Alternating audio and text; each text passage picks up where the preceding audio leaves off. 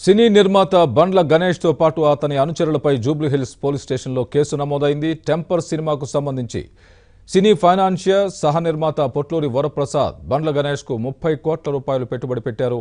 Cinema విడుదల సమయంలో అసలు మొత్తాన్ని చెల్లించి మిగిలిన మొత్తానికి గణేష్ చెక్కులు ఇచ్చారు.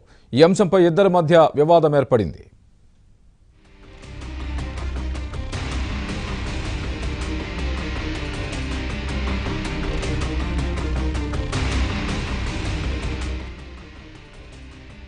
గణేష్ కు సంబంధించిన కొంతమంది వ్యక్తులు తన ఇంటికి వెళ్లి బెదిరించినట్లు ఆరోపిస్తున్నారు పీవీపీ. దీంతో శుక్రవారం రాత్రి పీవీపీ పోలీసులకు ఫిర్యాదు చేయగా గణేష్ తో పాటు అతని అనుచరులపై ఐపీసీ 448, 506 సెక్షన్ల కింద కేసు నమోదు చేశారు.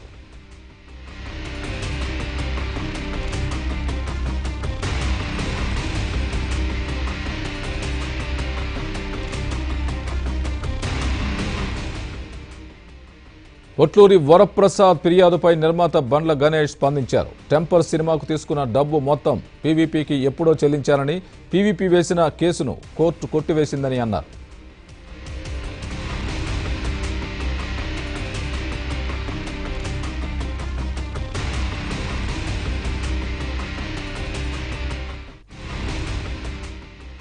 పీవీపీ మనుషులు తన ఇంటికొచ్చి రెక్కీ చేసి వెళ్లారన్న బండ్ల, విజయవాడ మొత్తం నేనేం చెబితే అదే జరుగుతుందంటూ బెదిరిస్తున్నారని తెలిపారు. తన ల్యాండ్ కు సంబంధించిన డాక్యుమెంట్లు ఇవ్వాలని చెబుతున్నా ఇవ్వకుండా ఇబ్బంది పెడుతున్నారని వాపోయారు.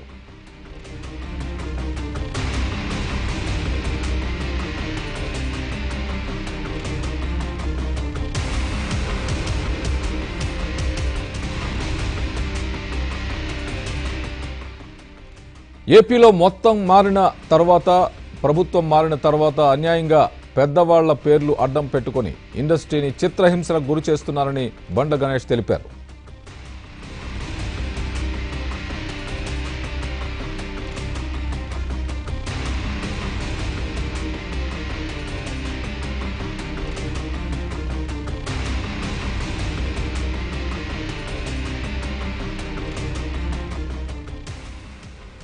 తనను చంపేస్తానని వార్నింగ్ ఇచ్చాడన్న బండ్ల గణేష్, ఏమైనా అంటే మా ప్రభుత్వం అంటున్నాడని తెలిపారు. పోలీసులకు ముందు తాను ఫిర్యాదు చేసిన తర్వాతే పీవీపీ ఫిర్యాదు చేశాడని అన్నారు.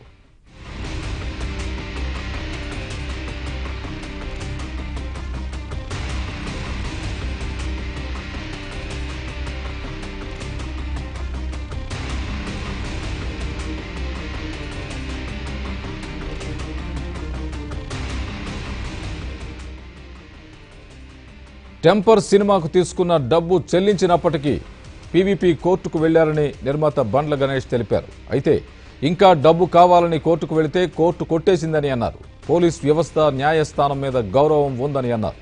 విజయవాడ మొత్తం నేనేం చెబితే అది జరుగుతుందంటూ పీవీపీ బెదిరిస్తున్నారని అన్నారు. మర్యాదగా ల్యాండ్ పేపర్లు ఇవ్వాలని చెబితే నిన్న పీవీపీ మనుషులు తన ఇంటికొచ్చి రెక్కీ చేసి వెళ్లారని తెలిపారు. చెల్లించాం, ఇంకా డబ్బులు కావాలని వెళ్ళారు, కోర్టు కొట్టేసింది. ఓకే, న్యాయస్థానం మీద మనకు గౌరవం ఉంది, పోలీస్ వ్యవస్థపై మనకి నమ్మకం ఉంది. గణేష్ గారు చెప్పండి. న్యాయస్థానం మీద మనకు ఉంది, పోలీస్ వ్యవస్థపై మన నమ్మకం ఉంది. నిన్న విజయవాడ 10 రోజుల ముందు నేను విజయవాడ నుంచి నేను తీసుకొస్తాను, విజయవాడ మొత్తం నా చేతిలో నడుస్తుంది, విజయవాడ మొత్తం నేను ఏం చెప్తా అది నేను రౌడీలను తీసుకోవాలి. ఇంతకుముందు ఆల్రెడీ వాళ్ళ ఆఫీస్ నుంచి ఇద్దరిని కిడ్నాప్ చేసి వాళ్ళ ఆఫీస్ స్టాఫ్ని కొట్టి మానసికంగా హింసించి వాళ్ళ ఆస్తులన్నీ రాయించుకున్నాడు గత 10 రోజుల కిందట. అప్పుడు ఒకసారి నాకు ఫోన్ చేశాడు, నేను నీకు డబ్బులు ఇచ్చేది ఏమన్నా పీవీపీ? లేదు పీవీపీ, నువ్వు నాకేం సంబంధం లేదు, నువ్వు మర్యాదగా నా ల్యాండ్ పేపర్లు ఇస్తే బాగుంటుంది అన్నాను. నిన్న వాళ్ళ మనుషులు మా ఇంటికి వచ్చి 7 మంది రెక్కీ చేసి వెళ్ళారు. వాళ్ళ ఆఫీస్లో ఆయనే నాకు ఫోన్ చేసి చెప్పాడు, సార్ మిమ్మల్ని కిడ్నాప్ చేయడానికి వచ్చారు అని. నేను పోయి బంజారాహిల్స్ పోలీస్ స్టేషన్కి వెళ్ళి బంజారాహిల్స్ పోలీస్ స్టేషన్లో సిఐ గారికి లెటర్ ఇచ్చాను. లెటర్ ఇచ్చి నేను ఇంటికి రావడం జరిగింది. నేను ఇవన్నీ చేస్తున్నానని మా మీద కేసు పెట్టాడు. ఇప్పుడు న్యాయ వ్యవస్థ ఉంటుంది, న్యాయం ఉంటుంది. ఇప్పుడు కోర్టు తీర్పు ఇచ్చినాక కోర్టు కట్టుబడి ఉంటాం. ఏదైనా సివిల్ మ్యాటర్ కోర్టులో తెలుసుకుంటుంది. రౌడీలను తీసుకొస్తాను, అది తీసుకొస్తాను. మరి ఈ మధ్య ఒక 4-5 నెలల నుంచి ఆంధ్రప్రదేశ్లో గవర్నమెంట్ మారిన తర్వాత అన్యాయంగా పెద్దవాళ్ళ పేర్లు అడ్డం పెట్టుకొని ఇండస్ట్రీని మొత్తం చిత్రహింస చేస్తున్నాడు. ఆయనే మిమ్మల్ని బెదిరించారా? అయితే బెదిరించడమే సార్, నాకు డైరెక్ట్ గా ఆయుత్తులో కనపడి మర్డర్ చేస్తానని నాకు వార్నింగ్ ఇచ్చాడు.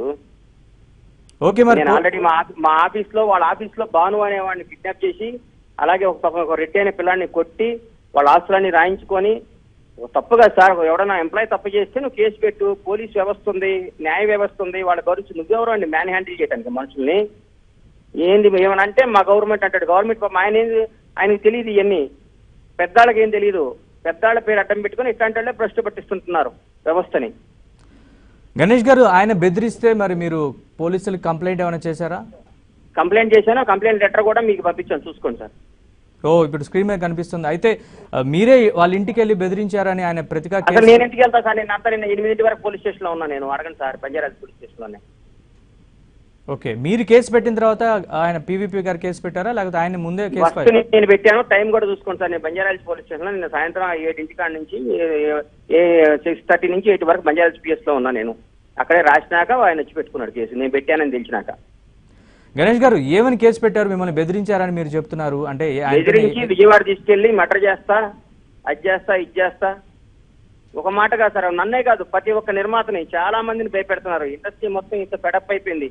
వామ్మో భగవంతుడా, ఈయన ఓడించి మంచి పని చేసి ఇటు గెలిచి ఉంటే ఏంద్రా నాయన పరిస్థితి అని చెల్లించ ఇంకా డబ్బులు కావాలని వెళ్ళారు. కోర్టు కొట్టేసింది. ఓకే, మనకు న్యాయస్థానం మీద మనకు గౌరవం ఉంది, పోలీస్ వ్యవస్థపై మనకి నమ్మకం ఉంది. గణేష్ గారు చెప్పండి. న్యాయస్థానం మీద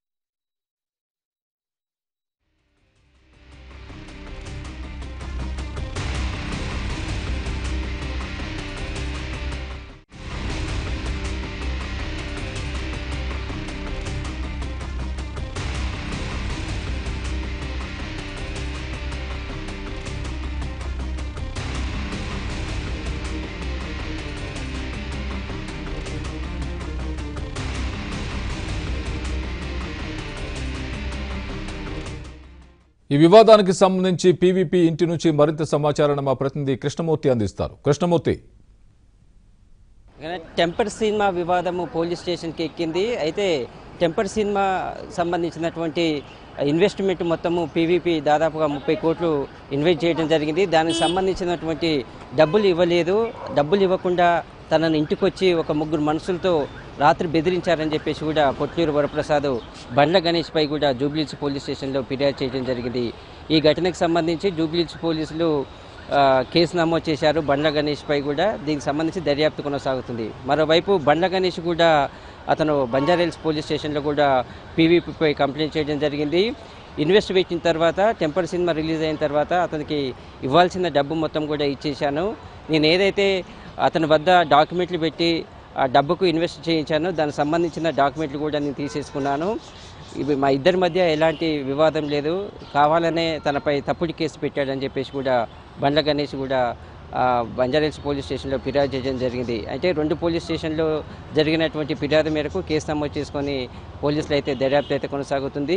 పీవీపీ మాత్రం ఒకటే చెప్తున్నాడు, నేను ఎంతోమందికి ఈ విధంగా ఇన్వెస్ట్ చేశాను, కానీ ఎంతోమంది మోసం చేశారు. బండ్ల గణేష్ కూడా తాను మోసం చేసిన దానికి నేను ఏమీ అనట్లేదు, కానీ రాత్రి ఒక 3 మనుషులను తీసుకొచ్చి తన ఇంటి మీదకి రావడం జరిగింది. తనపై దాడికి ఎత్తించారు, అందుకోసమే అతనిపై కేసు నమోదు చేశానని కూడా చెప్పడం జరుగుతుంది. అయితే దీనికి సంబంధించి ఏబిఎన్ ఆంధ్రజ్యోతి అతన్ని పర్సనల్గా అడిగినా కానీ ఏబిఎన్ ఆంధ్రజ్యోతికి నేను ఇంటర్వ్యూ ఇవ్వనని చెప్పేసి కూడా అతను స్పష్టం చేయడం జరిగింది. ప్రస్తుతం అయితే ఈ రెండు ఘటనలపై కూడా కేసు నమోదు చేసుకొని దర్యాప్తు చేస్తున్నారు. బండ్ల గణేష్ మాత్రము స్పందించారు, ఎందుకు కేసు పెట్టాను అనేది బంజారాహిల్స్ పోలీస్ స్టేషన్లో. కానీ పీవీపీ మాత్రము ఈ కేసుకు సంబంధించి మాత్రము ఏబిఎన్ ఆంధ్రజ్యోతికి స్పందించలేదు. అయితే ఇరు పక్షాలు ఇద్దరు కేసులు పెట్టుకున్నారు కాబట్టి ఈ ఘటనకు సంబంధించి పోలీస్ స్టేషన్లో కేసు దర్యాప్తు అయితే కొనసాగుతుంది.